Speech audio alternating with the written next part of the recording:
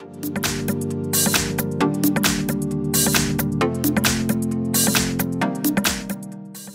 everyone, here we've got Samsung Galaxy Note 10 Lite, and let me share with you how to enable Google Backup on this device. So first of all, we have to enter the settings, and now let's scroll down in order to find Accounts and Backup. Let's tap on it. Here we've got a Google Drive option and Backup My Data, so let's tap on it.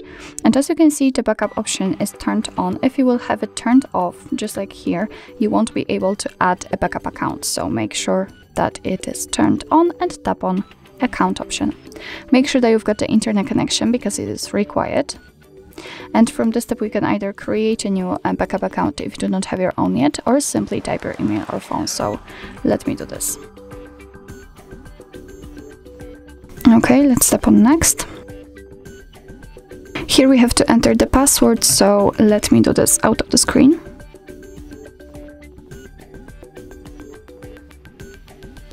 Okay, let's tap on next.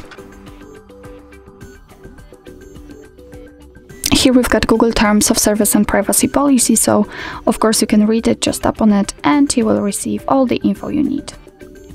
Just tap on I agree after reading. Here we've got the shortcut of backup and storage info, so let's tap on accept, because right now we should receive the list. And as you can see, we've got all of the things which will be backed up listed. So we've got apps and apps data, call history, contacts, device settings, and text messages. So just tap on OK. And as you can see, here we've got our backup account. It has been immediately and successfully applied to this device. And from now on, all the content will be stored on your Google Drive. What's more, here you can decide when it will be backed up. So I highly recommend to leave this option to use Wi-Fi only turned on, because thanks to this, you won't pay for anything.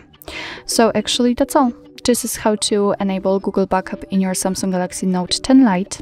Thank you so much for watching. I hope that this video was helpful, and if it was, please hit the subscribe button and leave the thumbs up.